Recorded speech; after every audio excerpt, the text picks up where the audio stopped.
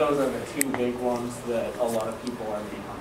It is the most... For some reason, like, the labels kind of, even if you remove the labels, like, people with common interests are going to be together against other people with different interests. And that's kind of what happens. Okay, we're going to go ahead and get started because we do have a bit of work to do before Friday. If you check your Project 1 sheet that I gave you, we have a deadline coming up this Friday. Your experimental write-up is due. So today I want to talk about experimental write-ups as far as what are they, what do they mean, what does it do, etc., etc. So we'll talk about that. Now, experimental write-ups are a part of technical writing. I'm including it in this technical writing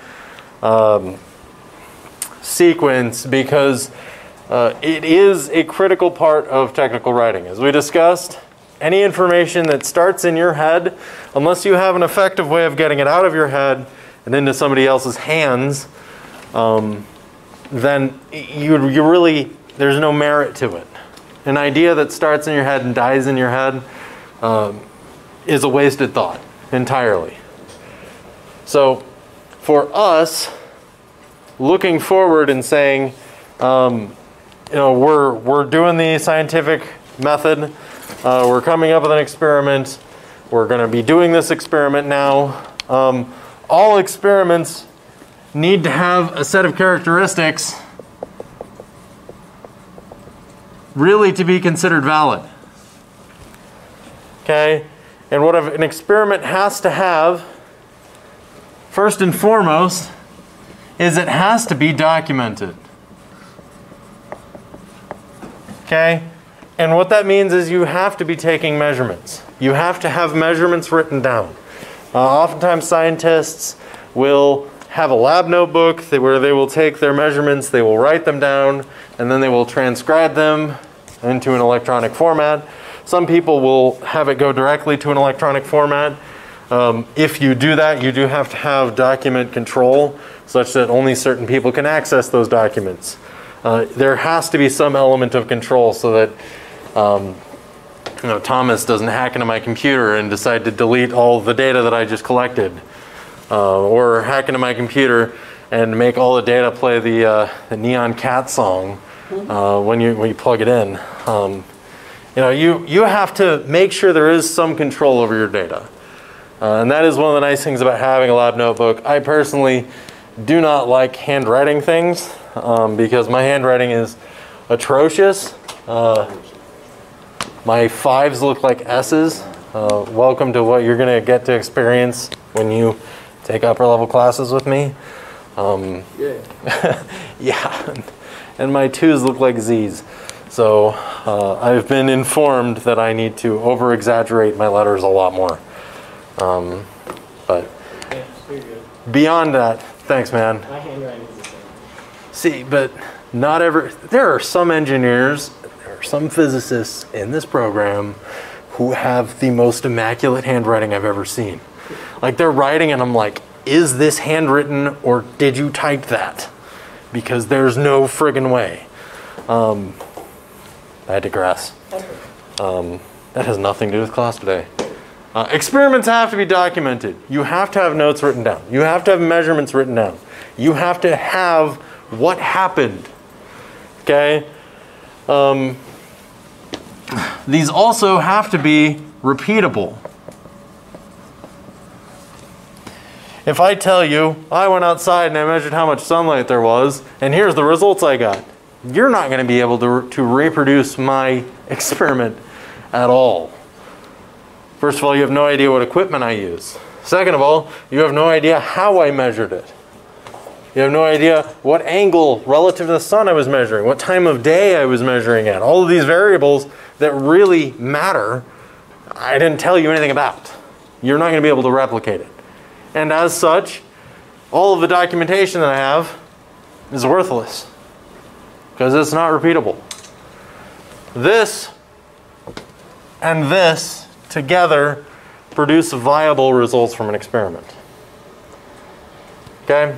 So, when it comes to an experimental write-up,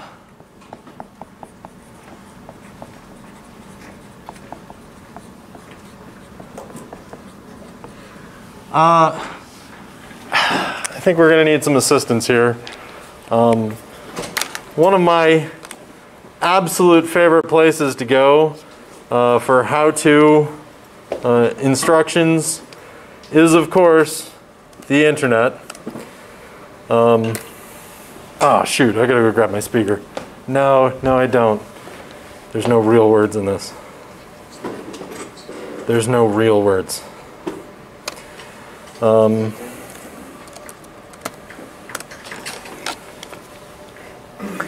Let me drop down the screen.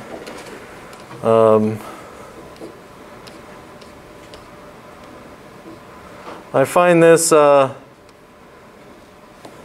very useful. I like to go back to these videos and watch them to learn stuff.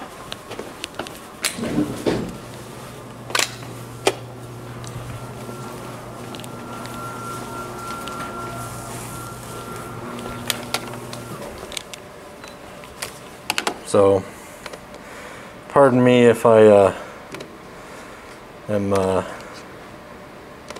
if you've seen these videos before, well, so be it. But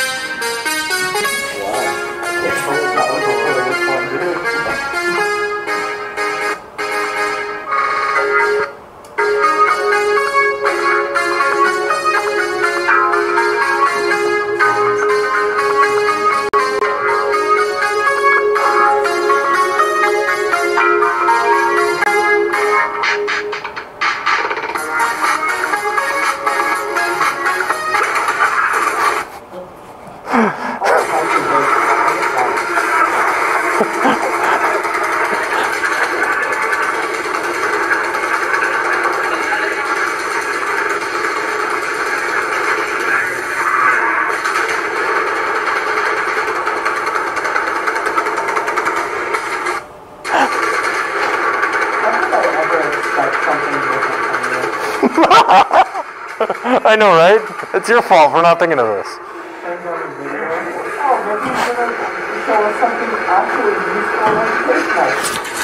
No!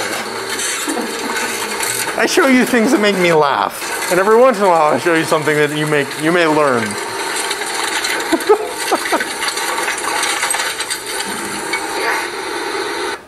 Oh, I love How to Basic. What did it truly mean to you to be here performing that song?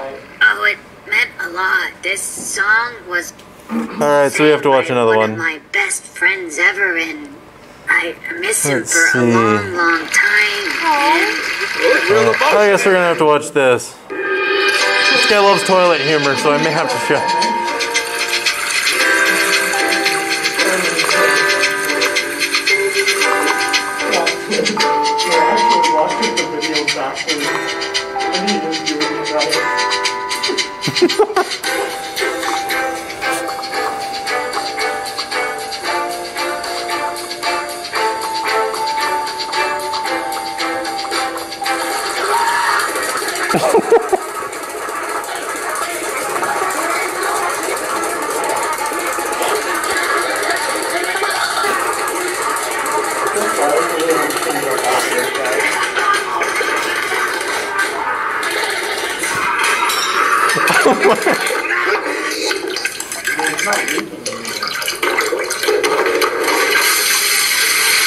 Oh, that's so gross.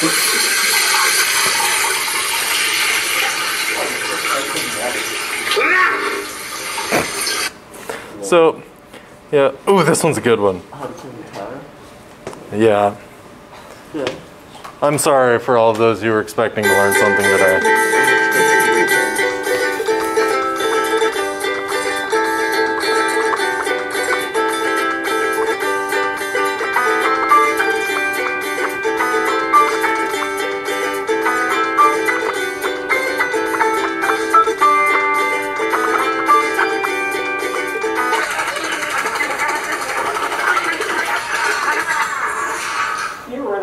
eventually I could do.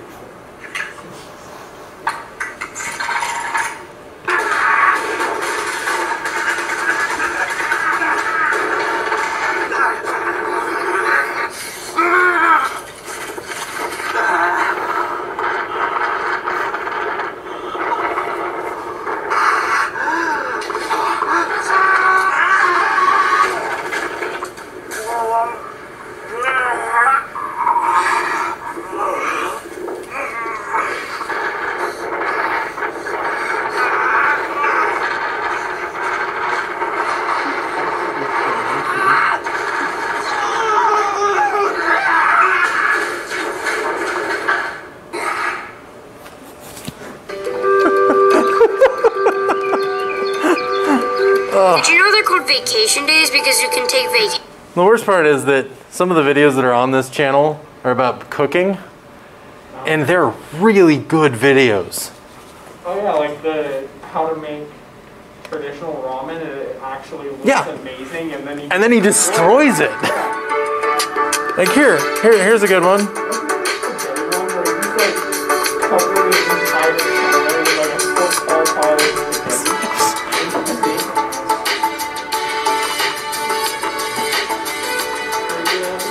Yeah, you could learn something about cooking right before he decides to go off the deep end.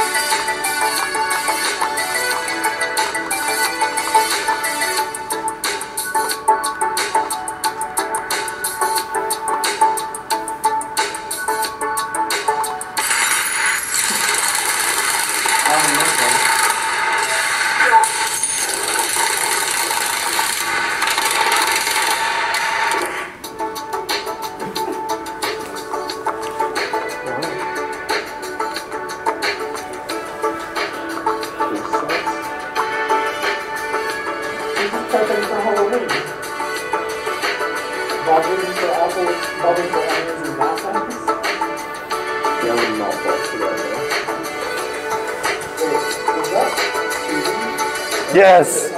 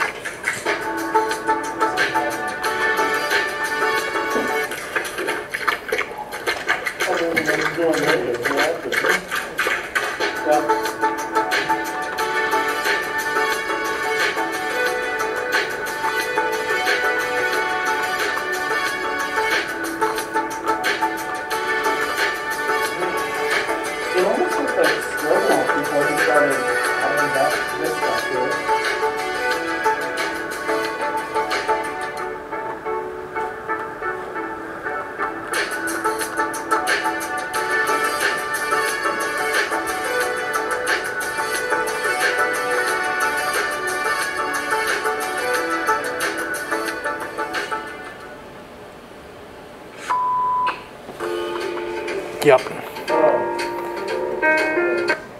Yeah, so, yeah, but they actually do some cooking videos too.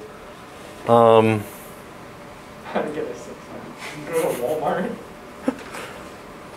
Yeah, we're not going to watch any more of these, but this does make me laugh. This is not an appropriate way to come up with an experimental procedure. Although the beginning of these videos usually do a good job. So, what am I... Well, first of all, what did that have to do with class? Silly you, I don't have any reason for showing you internet videos. Experimental procedure. It just wasn't a good one. It was, they gave you quantities of things to throw. Not that that's... For some of it. Yes. He didn't show you how many eggs to throw at the car. That's true. He started throwing eggs at the car. Yeah. I mean, we'd have to go back and count, and I don't really want to do that. Or how many hits with the hammer? Axe. Oh, that's gross. A lot.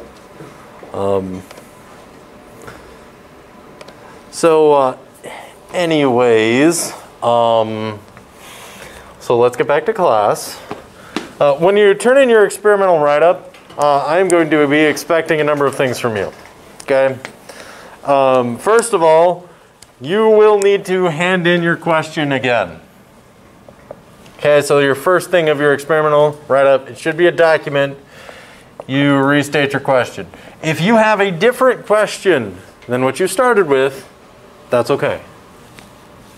I don't care if you change your question at this point. My goal is, it's normal to change your question after you do your research, because you come to find what people have studied, what things are true, what people don't know. Sometimes the greatest information you can find is what you can't find, because that tells you where there's a gap in knowledge. So restate your question. It can be the same one as before, doesn't have to be. Second, you're going to need to state, hold on, I have a list. I posted this on Canvas, and this time I actually made sure that there's a way to submit this. But it's on Canvas. Item 1 was you need to submit your question. Item 2, you need to submit your hypothesis. Your hypothesis is going to need to be a statement that addresses your question. What do you think is going to happen? Okay. Step number 3, you need a list of variables. And you have to identify your dependent and independent variables.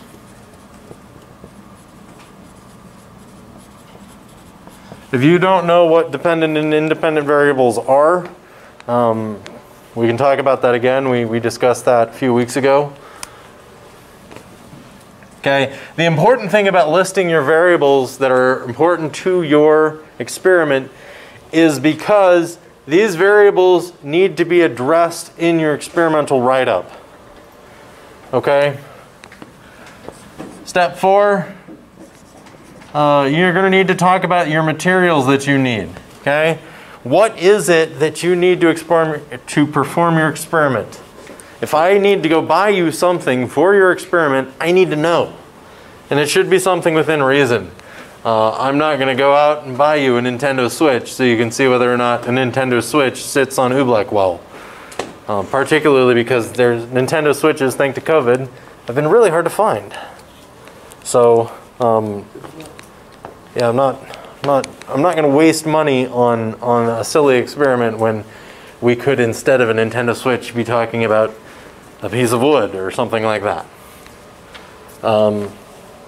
So I will need to know what materials you need. You can provide any materials you would like.